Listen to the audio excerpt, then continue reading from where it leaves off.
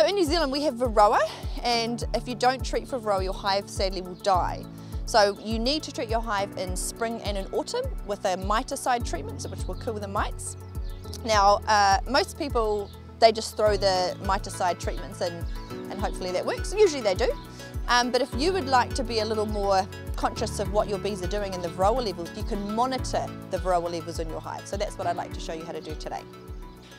So because the Varroa live mainly under the brood cappings, the frame we're going to sample from is going to be one from the centre with lots of capped brood.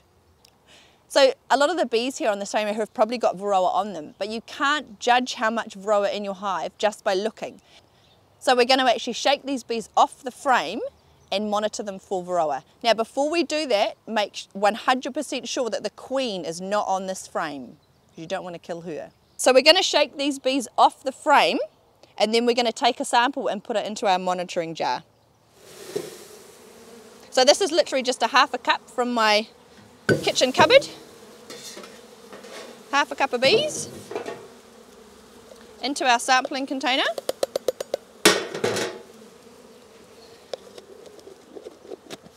I'm just going to put that there. Alright, so our bees are in there. So this is just a store-bought Varroa monitoring jar. So we've put our half a cup, which is about 300 bees, into here, and then we're going to pour the medicine. So sadly these bees are going to die, but it will also kill the Varroa, and then we can count them to know how much is in our hive. Okay, I'm just going to pour the medicine to the bees.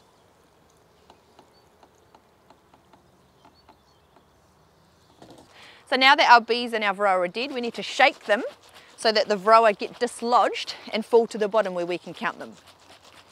So as you can see, we're going to count the Varroa in here. 1, 2, 3, 4, 5, 6, 7, maybe 8, maybe 9. I'll have to double check that. Make sure you are looking at Varroa and not just the bits of detritus that are at the bottom. So when we're monitoring for Varroa, make sure that you know what the Varroa looks like, so you know what you can count in there, and make sure you're wearing your glasses if you need to wear glasses, because you really need to be able to see the Varroa to count them properly.